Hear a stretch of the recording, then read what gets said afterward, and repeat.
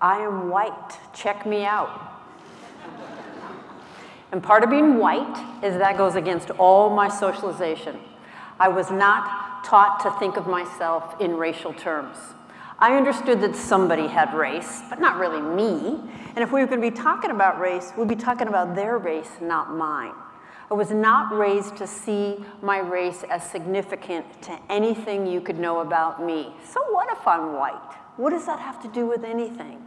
Well, I'm really clear today, after a good 20 years of day in and day out, talking to primarily white people about race, research, study, struggle, education, mistake making. I'm really clear that I am white.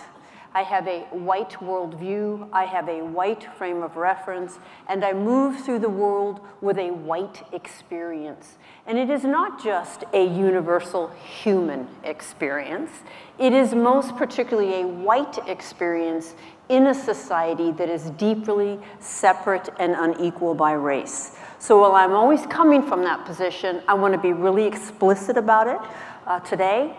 And when I talk about we and us, when I use those terms, I'm talking to the vast majority of the people in this room, the vast majority of librarians, and the vast majority of the people sitting at the tables making decisions that will affect the lives of people who are not at those tables. So let me say just a little bit about what might and hopefully will be valuable about this talk for the people of color in the room, because I do recognize we are not all white here. What I hope is valuable about this talk is that I'm going to name and admit things in my short time in front of you that white people will rarely ever name and admit to. And if you've ever scratched your head wondering, how do they pull that off?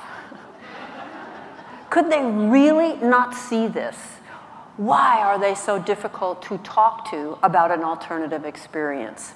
Well, I hope that I will help you with that. You do have to navigate us.